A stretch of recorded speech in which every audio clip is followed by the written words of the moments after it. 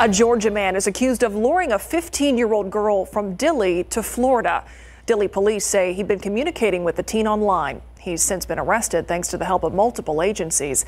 Investigators say this case highlights a bigger issue in the world of social media.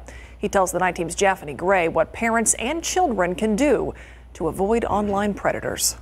Luckily, we were able to get to the child to make sure the child was safe before any further harm could come to the child. This is the man Dilley police say lured the 15-year-old girl. 38-year-old Vincent Joseph Robusto of Georgia. Officer Adrian Ruiz says the convicted felon had been communicating with the teen through PlayStation and Snapchat. 5 days prior to the girl's family notifying police, which was on the 22nd, she was supposed to be in an all-inclusive church camp. Instead, this individual boarded a plane out of San Antonio International and landed in Florida and met this person.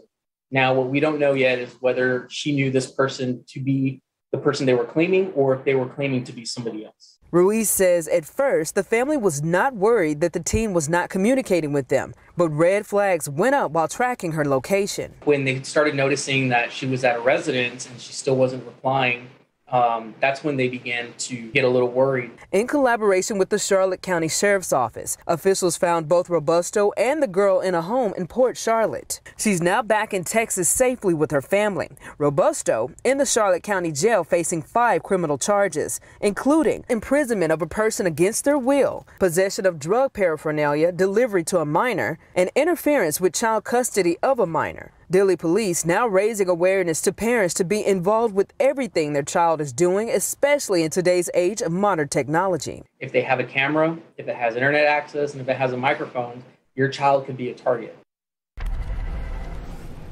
Again, Ruiz is urging all parents to always know who your children are communicating with and where they're located at all times. And for children, if you're ever online and you feel uncomfortable about someone trying to make contact with you, report them. Japhanie Gray, KSAT 12 News.